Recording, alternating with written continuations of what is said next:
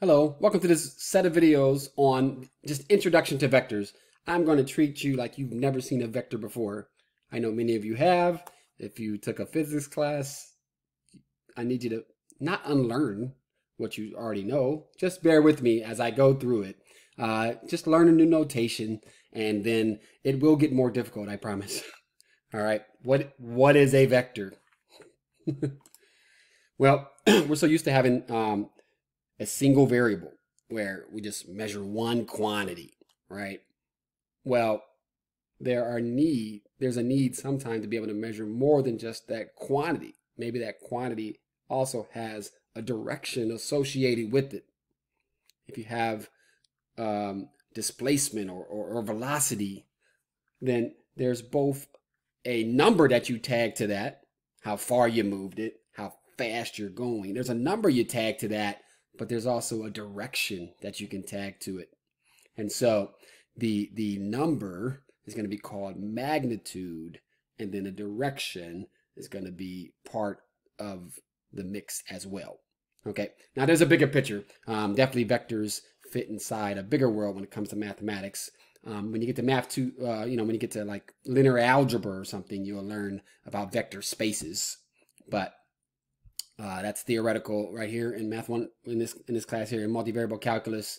What we're doing is just introducing vectors so we can get to vector functions. Then eventually we'll get to vector calculus. All right. Okay. So how are you going to represent these vectors? Well, a directed line segment, more commonly known as an arrow.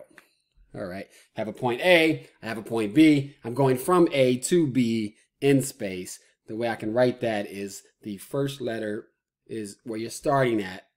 The second letter is where you're ending at. Where you're starting at is called your initial point. Where you're ending at is called your terminal point. And you put a little arrowhead above. But for the most part, we won't be doing that. We'll just use bold letters to represent vectors. Okay. V is the vector from A to B. Not tied down anywhere in space. Just here's a point A, here's a point B. That's the only way that it's tied down, that it's between these 2 points from A to B. Different than the vector from B to A in general. All right. Symbol for magnitude. Well, there's some debate. Okay. Single bar, double bar. And so I learned double bar, but most texts have single bar. So I want you to be able to see them both. And so the thing about single bar is that looks like absolute value. And so we have to be able to distinguish between the single bars having a vector inside and the single bars having a number inside. So, but just bear with me. You can do it. All right. So it's the magnitude and the direction which basically define the vector. Any vector that has this, any other vector that might have a different name at first, but has the same magnitude and the same direction, then those two vectors are the same. They are equivalent.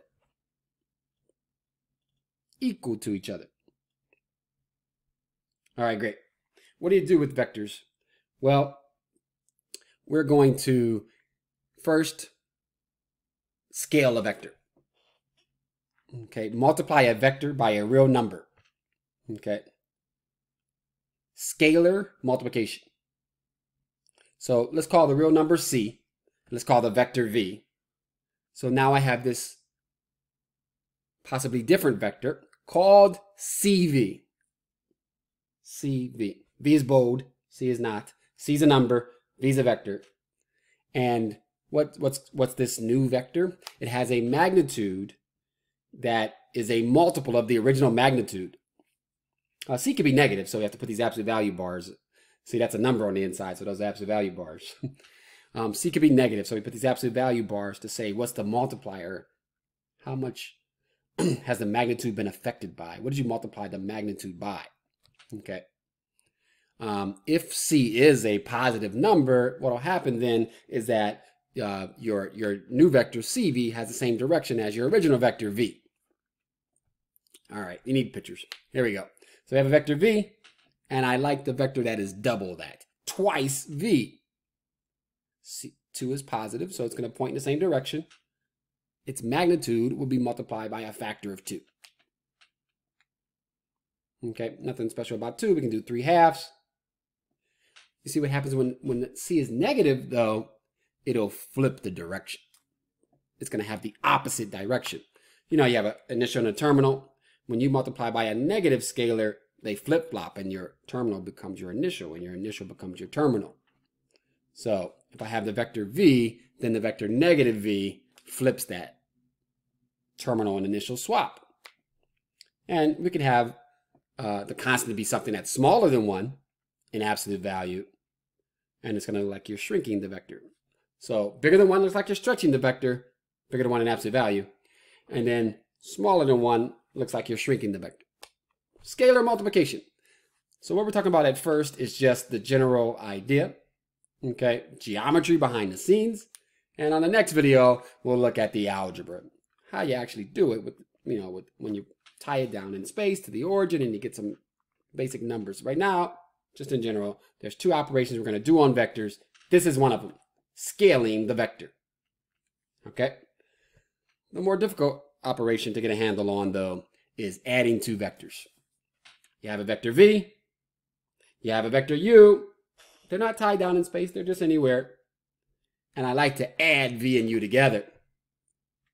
How do I do that? Well, here's how. You should connect the terminal point of the first vector to the initial point of the second vector. All right, sounds good. Black vector v, blue vector u, terminal point of the black vector, initial point of the blue vector. Hey, good job. That's not the end of the story. It's just the start.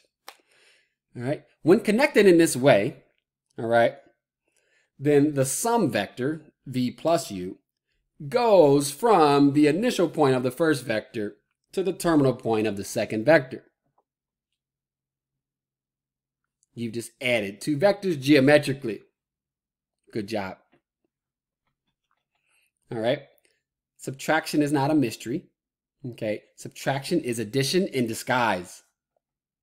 When you are subtracting 2 vectors, or one from another, what you're doing is not actually subtracting. We're going to call it the fact that you're adding the opposite.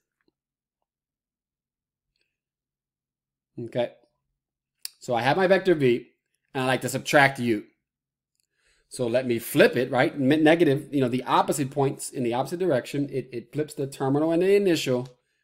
And now I'll add these 2 with the same manner. Attach the initial point of the first one. I'm sorry, attach the terminal point of the first one to the initial point of the second one.